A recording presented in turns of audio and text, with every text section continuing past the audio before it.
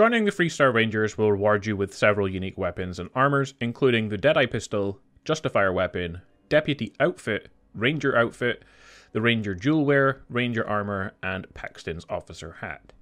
So it's worth playing through the faction missions early if you want any of this gear. Let's take a look at how you get it. To start the mission, you play through the main mission 3, the Empty Nest, with Sam Coe and travel to Aquila City. When you're here, you must defuse a situation at Gal Bank and complete a quest called Job Gone Wrong, and doing so starts the side mission Deputized. Now this is a main quest and so cannot be missed, and once you start Deputized quest you can talk to Emma Wilcox and play one of the Freestar Ranger missions to eliminate a target to prove your worth, and when you return to Emma, she will reward you with the Deputy Officer outfit, that includes the hat as well, and you will get the Deadeye weapon, a very decent handgun.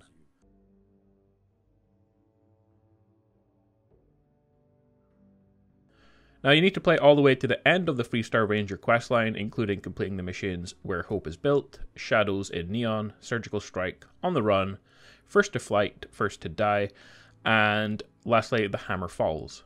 At the very end of the Hammer Falls, after you defeat Paxton, make sure you pick up his unique hat from his body.